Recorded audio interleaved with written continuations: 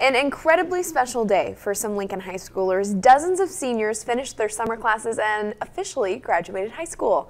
Channel 8's Alden German has more for us. Alden?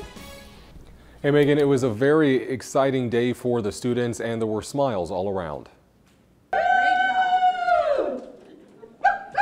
Summer school is not something high schoolers want to do, but on July 11th, you would have seen a lot of smiles and hugs. Lincoln North Star is the home of summer classes for Lincoln Public Schools, and for over 130 students, high school is over. I feel great. I feel like I've now ended a new chapter, and it's very nice to be able to think about the future, and it's nice to know that I can always go on to do more if I want to. It's a happy sentiment shared by many.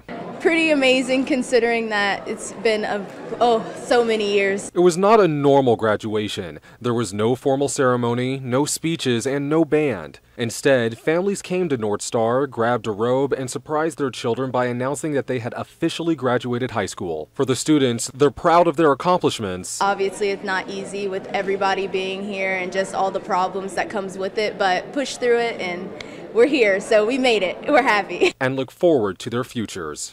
I feel like I've been a child my entire life, so now that I'm finally graduated, I feel like I'm entering adulthood. The new grads are entering a new chapter in their life, but do they have any advice for future high schoolers? Be involved, be experienced with all your school, be yourself. The students are glad to have their diplomas and shared their favorite things about their time in high school. Probably playing soccer with my Northeast. I would definitely say African American Caucus at Lincoln High. It was a pretty lit.